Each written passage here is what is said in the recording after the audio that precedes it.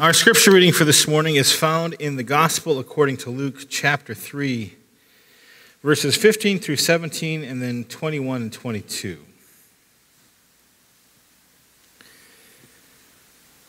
As the people were filled with expectation and all were questioning in their hearts concerning John whether he might be the Messiah, John answered all of them by saying, "I baptize you with water, but the one who is more powerful than I is coming. I am not worthy to untie the thong of his sandals. He will baptize you with the Holy Spirit and fire. The winnowing fork is in his hand to clear his threshing floor and to gather the wheat into his granary. But the chaff he will burn in unquenchable fire." Now when all the people were baptized, and when Jesus had also been baptized and was praying, the heaven opened up, and the Holy Spirit descended upon him in bodily form like a dove. And a voice came from heaven, "You are my Son, the beloved. With you I am well pleased." May God add a blessing on the reading of his word today. In a congregation I served a few years back, I remember a conversation with a man whom I would classify as an aesthete. Anybody know what the term aesthete means? It almost sounds like you're saying a dirty word, doesn't it? You're not. An aesthete is a person who, by all accounts, is centered in the sensitivity and the appreciation of art in all forms. I have to admit, I miss the conversations that we have, for I am a closet lover of art myself. I love to go sit down at the DIA and sit in the various galleries and just look and let my mind water, and I enjoy reading the history of various artists. I especially loved how he opened my eyes to a deeper understanding of the works in the life of Vincent van Gogh, Paul Gauguin, and especially one of my all-time favorites, George Seurat. Because this man had an understanding and a passion that always seemed to invite me into the beauty of not only his soul, but of the piece of art and the art that we were working with, talking about, looking at. It was always a great joy. Now, this man and his wife, from the conversation I'm recalling, had just returned from a trip to Santa Fe, New Mexico, where they were searching for a new piece of art for the wall of the foyer of their new home. I did forget to mention, this man had a lifestyle that I can't come close to understanding, taking a special trip to an artist in town to look for art to put in their newly built home. Sorry, my world just doesn't go there. But he had. He and his wife had spent the week searching in and out of various shops, enjoying the local artisans, being enwrapped by the images that were put onto canvas, into pottery, into local beadwork. But when they entered one particular shop, the man was awestruck by the bronze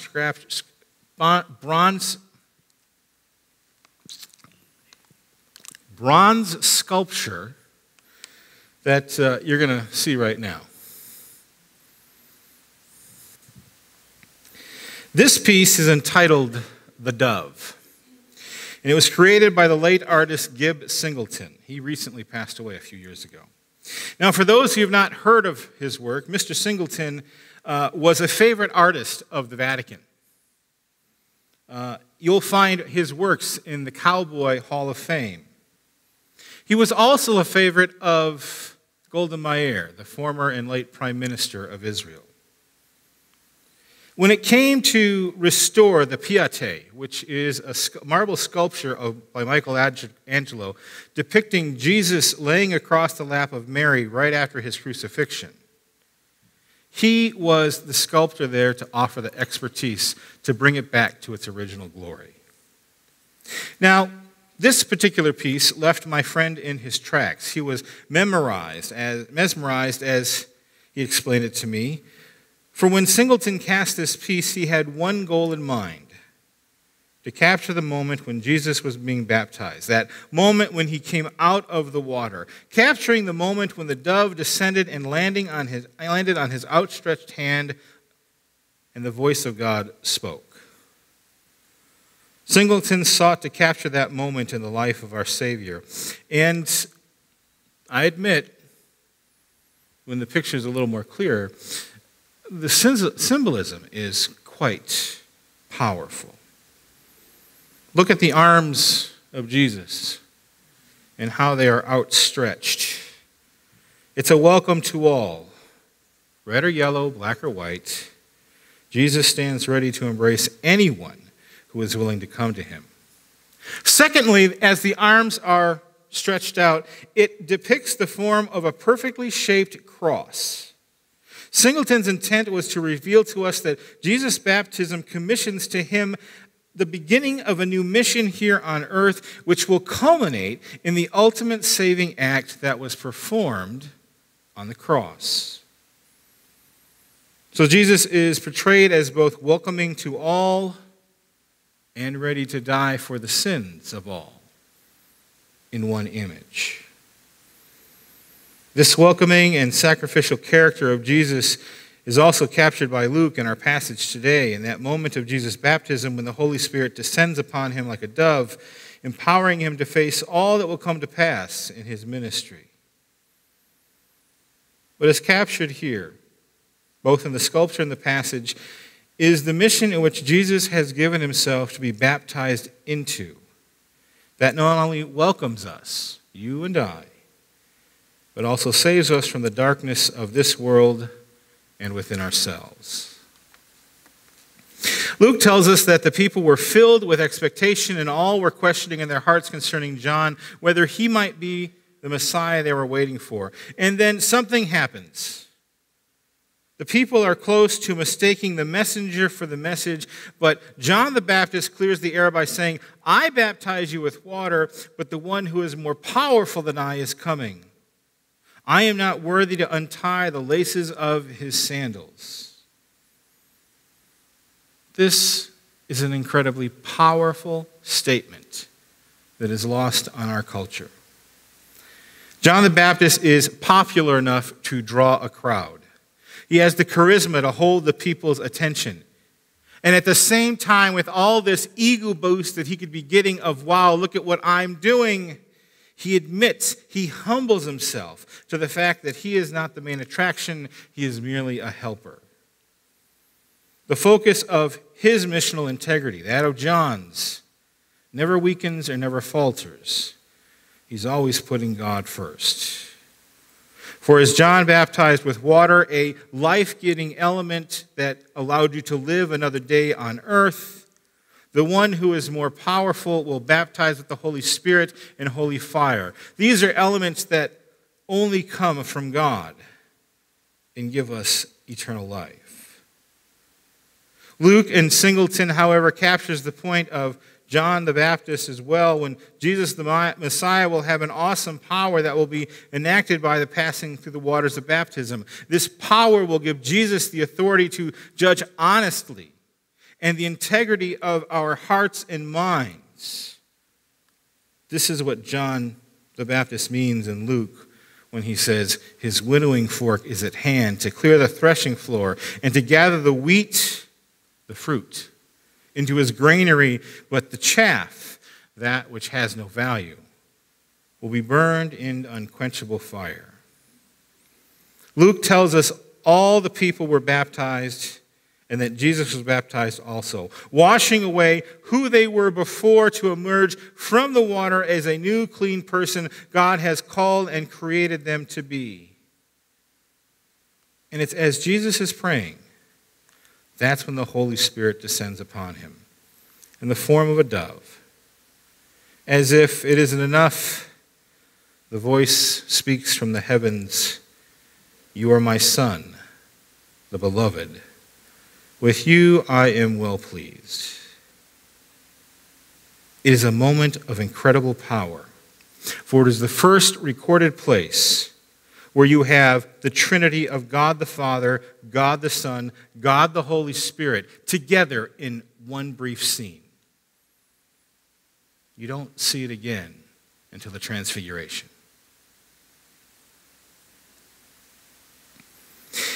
In this moment, when God speaks, he affirms three things about Jesus. Three things to Jesus, three things to John, three things to the crowd, three things to us. First, Jesus is the Son of God. No question. He claimed him. Secondly, he is loved by God. No question. He said it. Thirdly, God is pleased with that which Jesus has done and that which Jesus will do.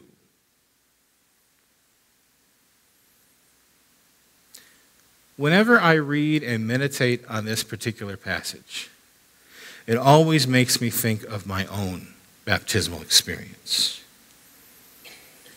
Do you remember the day the water touched and cleansed your body? Do you remember how it felt when you came up feeling lighter, empowered, embraced? For in the affirmations we see from God about his Son, we too have the same affirmations when we go through the waters of baptism. We are God's children. We are loved by God. And God is pleased with us.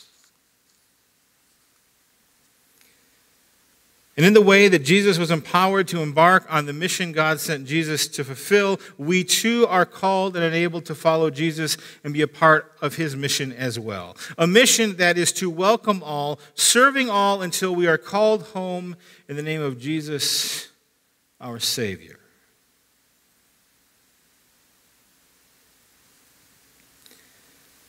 Sorry.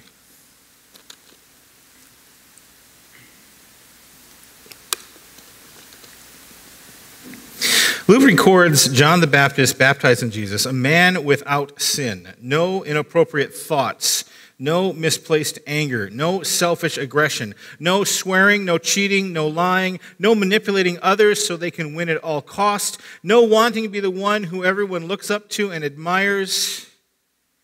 He baptizes Jesus into a ministry of service and personal sacrifice.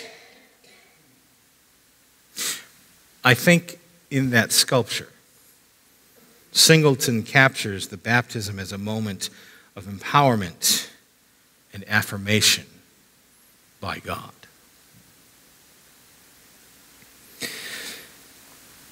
We recently had the funeral for Tim Schlenkert, and while I am thankful at how Pastor James was willing to fulfill the family's request to have him officiate, it did not stop the chills going up and down my spine every time I approach a service for a brother and sister in Christ. There's always some form of affirmation that this child of God was baptized and clothed in the glory of Jesus Christ.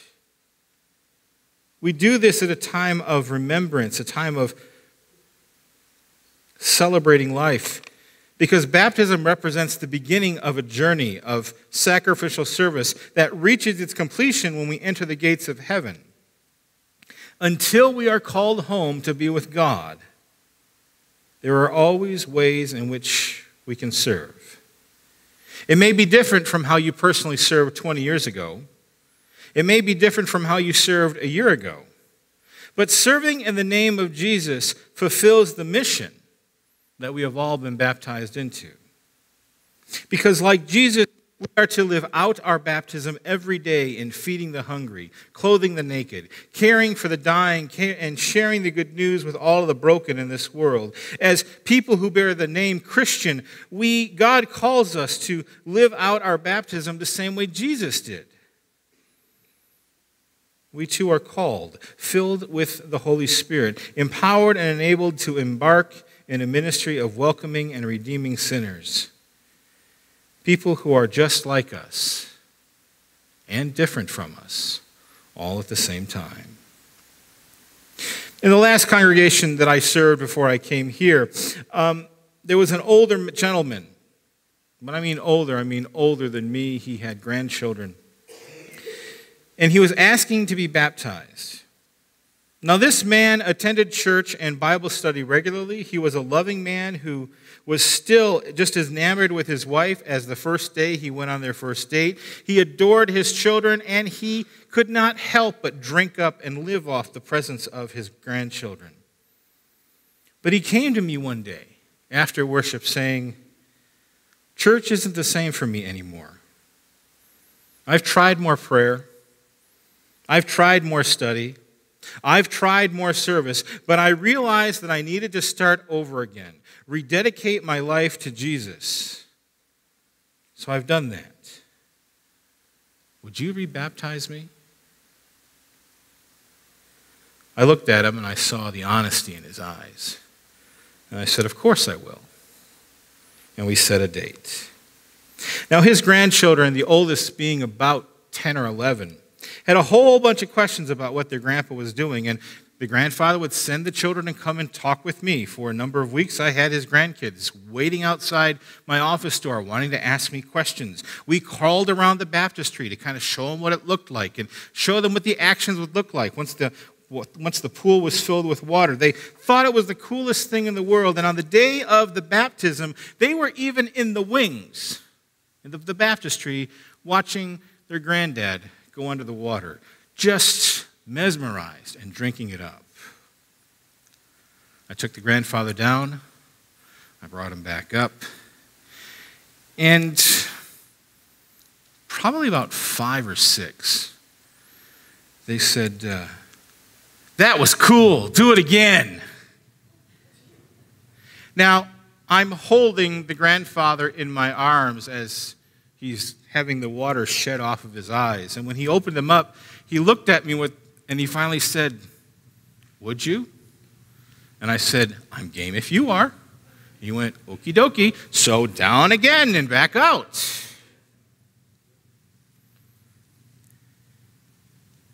A member of the congregation who was older than this grandfather, after church during the fellowship hour, found this child and began to scold them for making a mockery of the baptism during the service.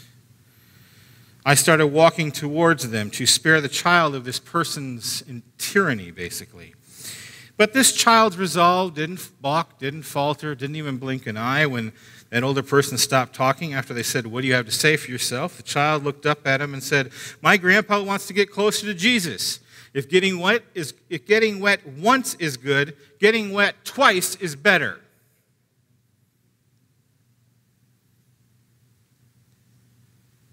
In that moment, this child understood the great power and affirmation of that moment. They saw the joy on their grandfather's life. And out of compassion for them, they did not want it to end. They wanted the power of the baptism to continue. They wanted their grandpa to have a full dose of the Holy Spirit.